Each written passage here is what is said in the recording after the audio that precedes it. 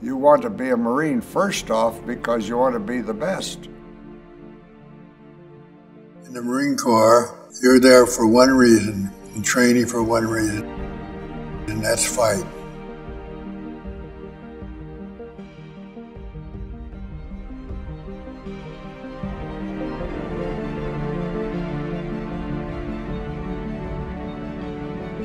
We could do more with less because we had less.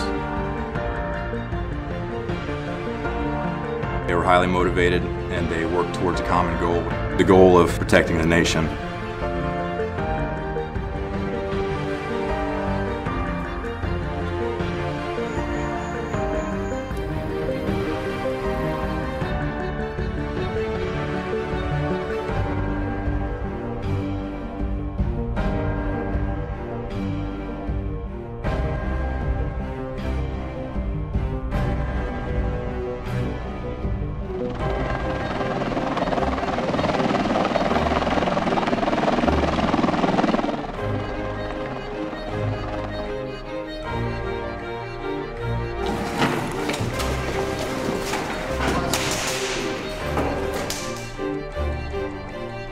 You're not only serving the American people, but you're serving your team.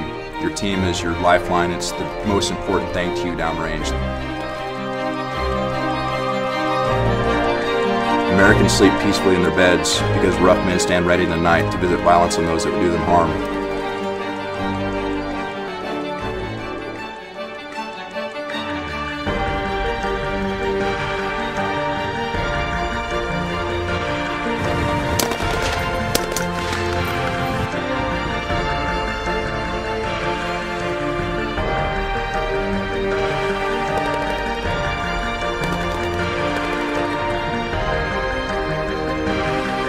Somebody's got to do it.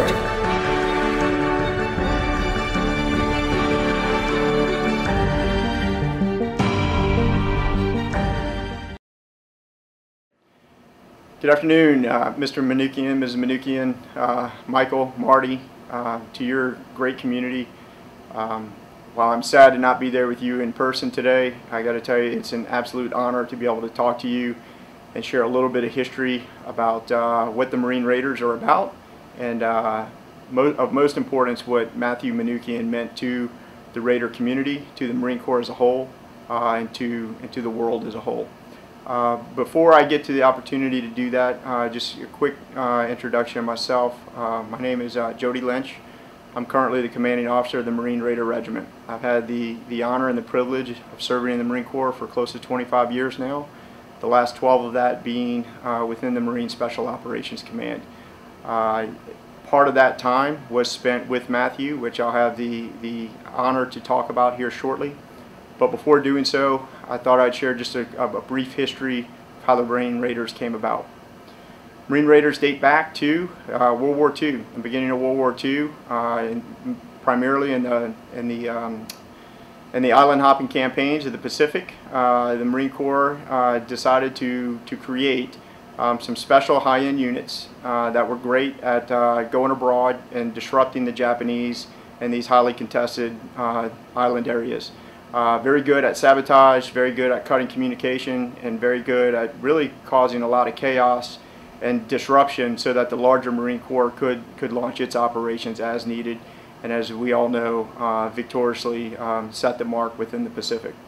Unfortunately, as the island hopping campaigns became a success and it rolled on, the need for the Marine Raiders, also proudly known as the first Special Operations Organization within the United States of America, were disbanded. And they were disbanded back into the Marine Corps, and the Marine Corps carried on. It carried on for decades. Fast forward to 2006 time frame when we were absolutely at max capacity in terms of the Iraq and the Afghan war. Then the Honorable Secretary of Defense Donald Rumsfeld mandated that the Marine Corps would establish a Marine Special Operations Command that would fall under the larger Special Operations Command. Of course, the Marine Corps had some initial pushback on that, not because they didn't believe they belonged, but because they were already there. And I think that that's a fair and honest and assessment and argument of what we are as a Marine Corps as a whole. We are already a small elite force designed to do a specific mission for our country. And to dive into something that was smaller, more specific, or carry the title of special, just rightfully rubs some the wrong way. Because the Marine Corps and our ethos and our beliefs, and whether it's a little bit, whether it's a little bit cocky or not, we do believe we are something special, and we do bring something for this great nation, and we don't need the title to do it. But like all good Marines do, when mandated to stand up a Marine Special Operations Command, we followed orders, and that's exactly what we did. And on February 24th of 2006, Marine Special Operations Command was born. Within Marine Special Operations Command, as it stands to date, over the last few years, it has gone through some iterations, but where it stands today is roughly 3,000 personnel. That's from the Commanding General that oversees the entire Special Operations Command, down to every single civilian, sailor, and Marine that operates within the construct of MARSOC, 3,000. Under MARSOC, it's broken down into three what we call major subordinate commands. One is the Marine Raider Training Center, which is responsible for producing Marine Raiders and Special Operations capable Marines. We have the Marine Raider Special Operations Group, which is responsible for a lot of our technology and specialists, such as intelligence and communications and logisticians. And then we have the Marine Raider Regiment. And the Marine Raider Regiment is the portion of the organization that deploys the trained and equipped force to go forward and do the things that are necessary for our country. Under the Marine Raider Regiment, it's 1,500 personnel. And just to put things in scope, when you think of MARSOC as a whole of 3,000, that's in comparison to the Naval Special Warfare, where all the SEAL units belong and exist, is 10,000, roughly 10,000. And within USASOC, where you hear about the Green Berets and Rangers, those numbers are closer to 30,000. And MARSOC is 3. So it's a very small percentage of SOCOM. It's a very, very small percentage of the Marine Corps as a whole, but it packs a lot of punch. And rightfully so, on any given day across the globe, we have forces forward deployed, focused on a counterterrorism mission. Currently we have forces in Southeast Asia, representing the Pacific area. We have them in East Africa, as well as across the Middle East, primarily in Iraq and Afghanistan. And we continue to fight the counterterrorism fight as we have unfortunately had to get to know it over the last couple of decades. We're good.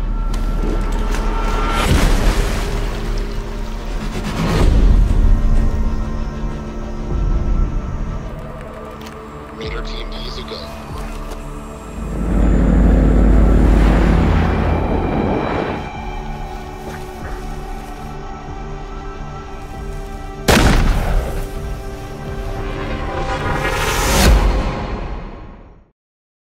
As I discussed, being globally deployed in a very small portion of the formation, continuing this fight for over 2 decades now, what drives a Marine who's already part of arguably a very elite force within the Department of Defense is just being a Marine?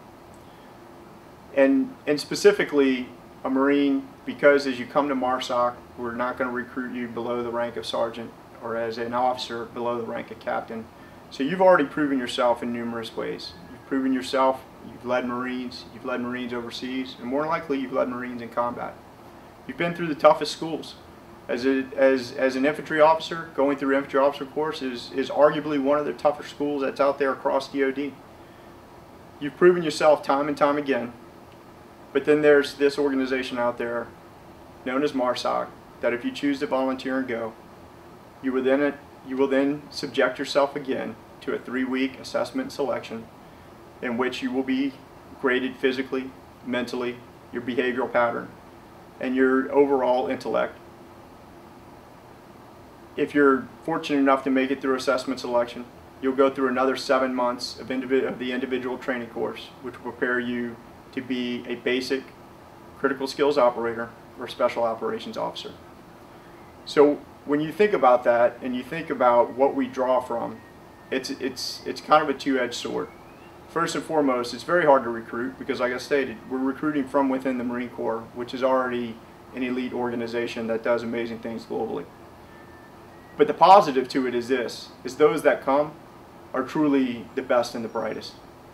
And in a lot of ways, what we've come to find out is really what we're recruiting into this organization. And the one thing that rings true in all our Marines and sailors that serve this organization is we're truly looking for the most intellectual and the smartest Marine that's too stupid to quit anything. And that is what we're after. And I think our assessment selection does that. ITC prepares them, and then they come to the Raider Regiment, and they're ready to fall into formation, do additional training, and then deploy globally in some of the most austere, challenging environments we could put our forces in, all for the good of this country.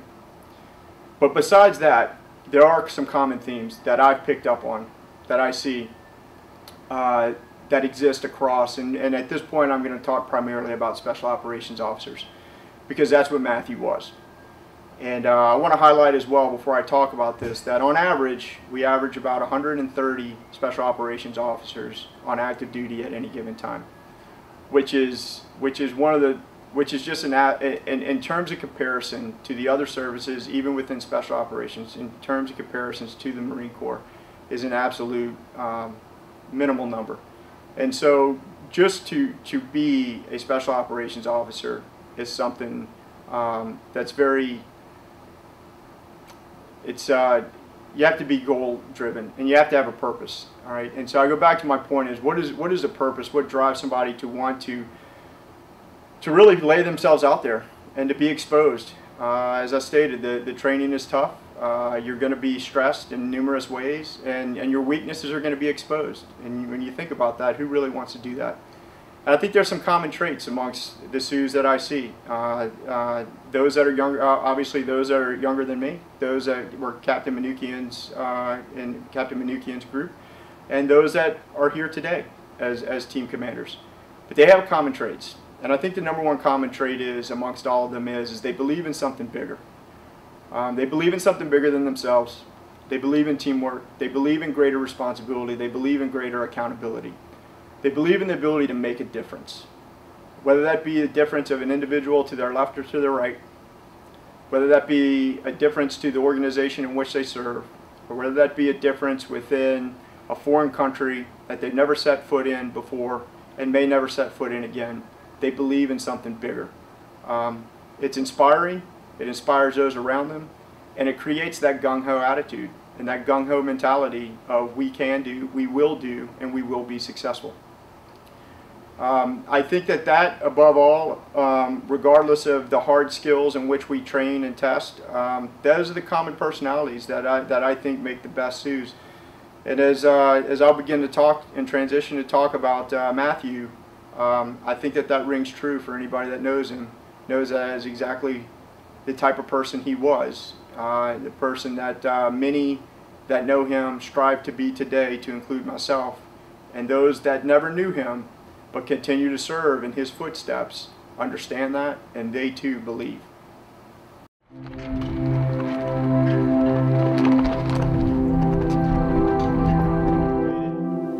A lot of commonalities amongst the leaders in this organization, and that one common trend of just believing in something greater.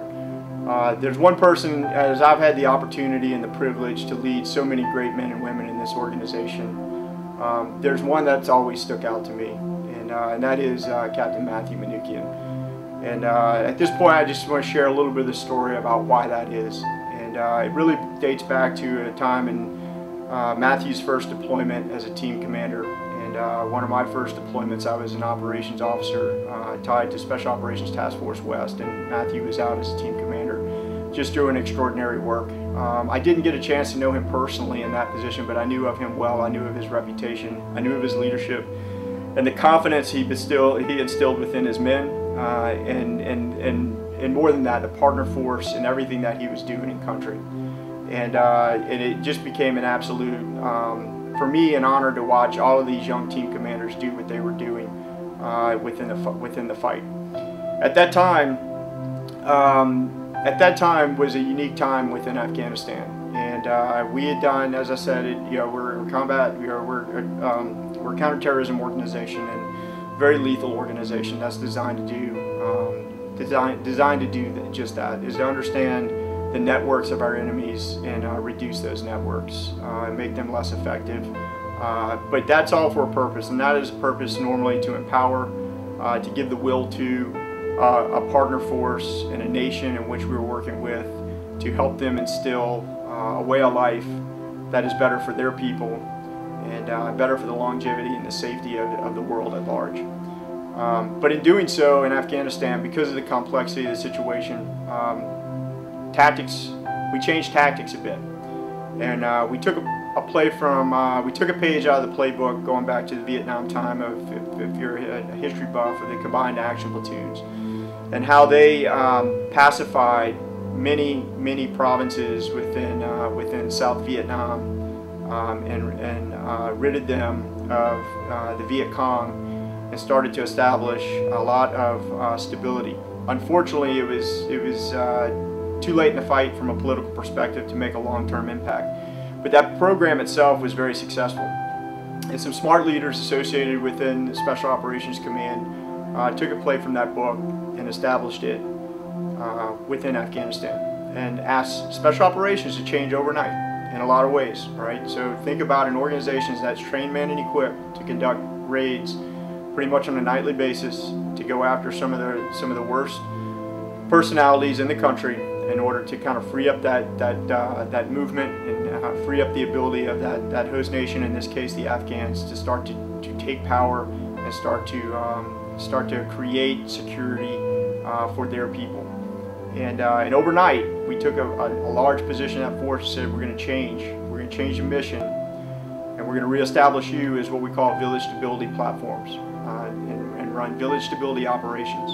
And at this time, what we're going to do is we're going to take some hand-selected teams, and we're going to put you in some of the worst areas in Afghanistan and ask you to start to basically organize the local populace into what the Afghans refer to as shuras, local, think of it as local district and town councils, localize security forces that commission or that shura has approved of, train them, and then ideally within that construct start to connect that construct and that leadership at the lower level into the district. And we would try to do a bottom-up approach and connect very local influential leaders that had basically been disempowered by the Taliban and other organizations to stand back up for their tribes, for their people, connect them into greater government of Afghanistan through district and provincial centers.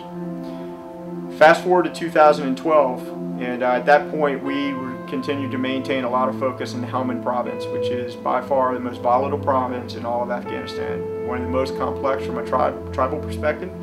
Complex in that it is the number one producer of poppy, which leads to opioids and leads to that entire black market trade, finances the Taliban. So there is a lot at stake, and it's a very complex and harsh environment. In fact, for the time leading up to that, as I mentioned, previous deployments even by Matthew and myself, a lot of just lethal and kinetic operations throughout Helmand province for years. But in 2012, when Matthew went back, Matthew was one of those teams that was chosen.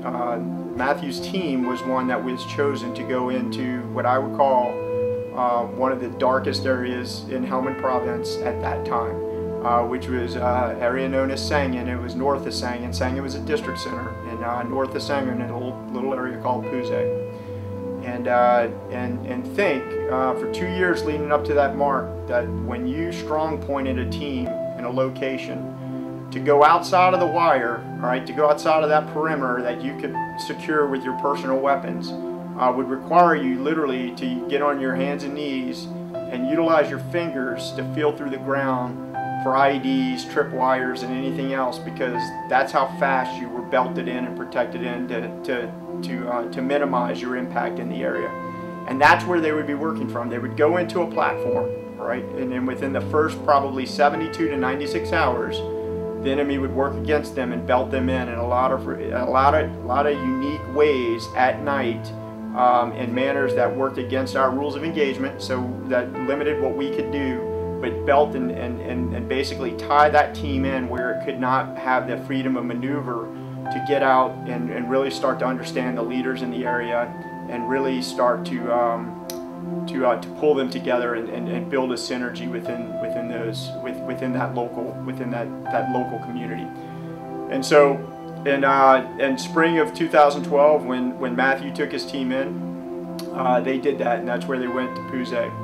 And within, I had a unique opportunity a couple months later, about the July time frame, to go into Pusey and spend an entire day with Matthew, his team chief, Gunnery Sergeant Ryan Jeske, and his team about the advances they had made. And it was absolutely extraordinary, is the only word I can come up with. In all of my time in combat deployments from the time I was a captain, I had never seen somebody have an effect like this in a space, in an area that was so contested, so volatile, death on a daily basis. We left the compound and walked around for kilometers with nothing more on than I'm wearing right here in front of you today. No helmets, no protective equipment, pistols only. And as we walked and talked about the gains and how Matt and his team did this, I'll never forget, and I'll never know how many kids walked up and all referred to Captain Matt, and how he developed that. And this goes back to my bigger point. And Pusey, through the years, as I deployed back again in 2014 and all of 2014, still had the strongest local police force, local Shura, that had a voice and was connected to the larger district center of Sangin and continued to do everything that Matthew's team had taught it to do 2.5 years ahead of that time. It was remarkable, and it made change. And that's the point here. The point here is, as we walked and we talked that, and I got to know Matt more on a personal level in that discussion in that day, it was about the beliefs. It was about that continuous smile he had on his face at all times. This belief in something bigger. This belief that it will work. We will make it work. We won't just make it work because we'll force it. We'll make it work because we're just so damn positive, and we believe in this so much that those around us start to believe in it too, and it is contagious. And I think any of us that have worked in any environment that way, whether it be at a local school or a county or a state or in government or in a business, you know that feeling. You know that leader that creates that optimism, that has that vision. And he can execute that vision in his daily actions. And that was Matthew. And that was Matthew inside and out. And the trust and confidence he had instilled within that populace, and within that population center, was nothing short of just extraordinary. It was the blueprint of how to do it. And I've said this 100 times in public. I've lost count of how many VSO sites we ran at the highest level. I want to say it was, I may be selling this way short, but I know it was well over 50 village stability platforms throughout Afghanistan, and it may have been more. My memory escapes me. But I will tell you this, if they all had the capability to do what Team 8133 did, led by Matthew Manoukian, and that belief and that strength, I truly believe in all my heart Afghanistan would be in a different situation today than it is now. And that's not a hit on anybody else, because there are extraordinary teams out there doing amazing things. That's to highlight the power of Matthew, and that's the only reason I say that, because you can't produce that.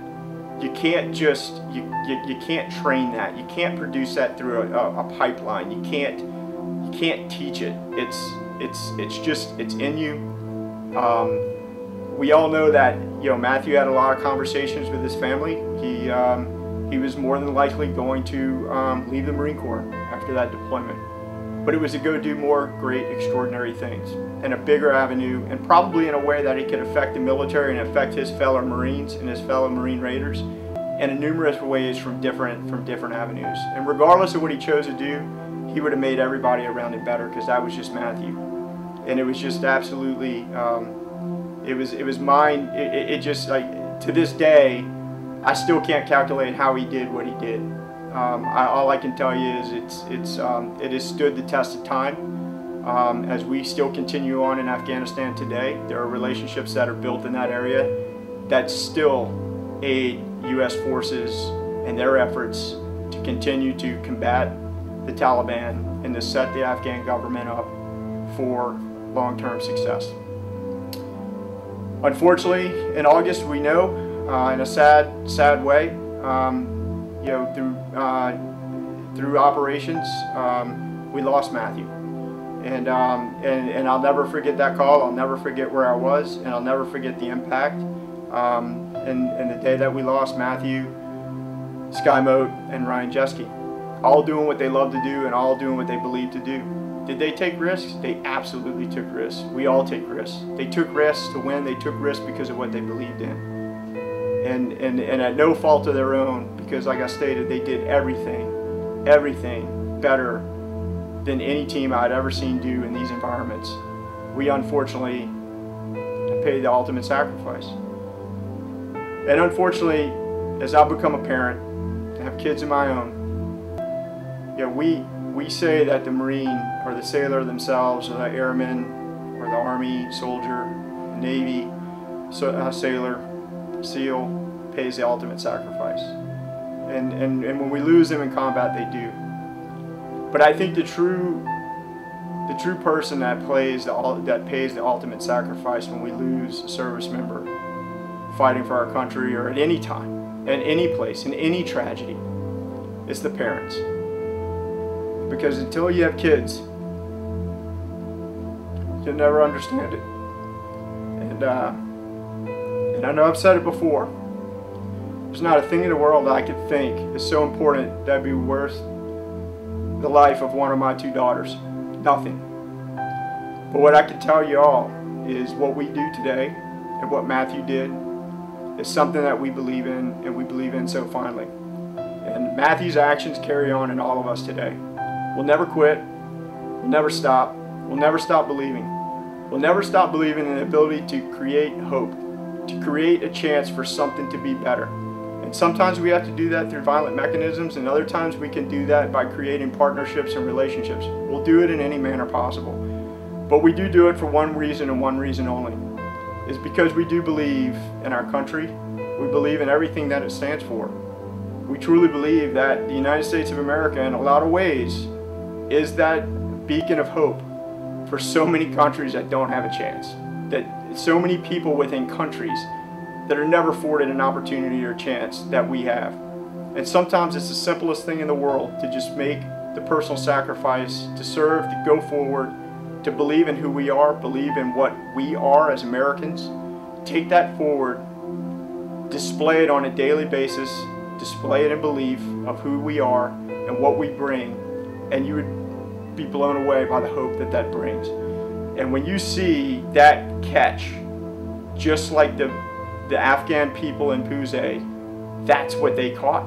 They caught Matthew's belief. They caught his belief in the greater good. They caught his belief and hope that things would be better. I watched Matthew do it twice. I watched him do it on our first deployment from afar in a place called Fob Robinson, and then I saw him return and do it in Puzay in person. And Mr. and Mrs. Manoukian, Michael, Marty, and the entire community, the only thing I can promise you is you have a command of Marines and sailors and civilians that are so dedicated to the same things that Matthew is dedicated for. And we'll spend the rest of our lives, we'll never quit, we'll never stop, and we'll continue to try to push exactly what Matthew believed, which is to make people better, make things better than you found it. Have some hope. It's okay to believe in hope. It's okay to dream big. Just have a plan of action to get there. Matthew did, and he always got there. And Matthew, on behalf of you, to your family, this entire organization, will absolutely always have a plan, always execute, and we absolutely will make those around us better and do everything in our power to protect this country and to make our partner forces and our partner countries as strong as we can possibly make them. I can't thank you enough for your service. Mr. and Mrs. Manoukian, I can't ever put into words how sorry I am for your loss. but I will tell you we will carry on in Matthew's name for the rest of our lives and for the rest of our times in service. And again, it's just been an absolute honor and a pleasure to be able to speak to you today. And I really, really look forward to the day I can be there in person. And I promise you, if you'll have me, I will be there as soon as I humanly possible can make that happen.